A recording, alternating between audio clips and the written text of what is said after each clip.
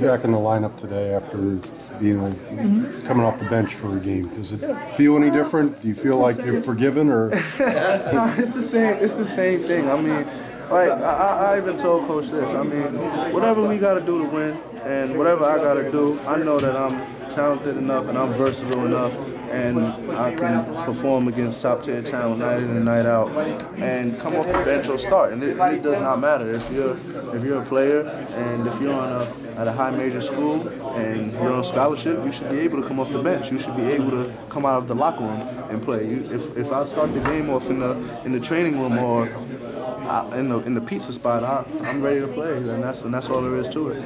In this game, you end up with 20 points. Can this team be consistent if you're not producing a lot of points? I think so. We have a lot of guys. We're deep, and when the ball's moving like that, and tonight I took shots that came to me. I might have took maybe two bad ones, but that's the way it is. Gorgie's finding people. It just gives us another dimension if I'm scoring. But other than that, I think we're pretty good. You're getting more points off transition tonight than maybe the last few games. The shooting was better.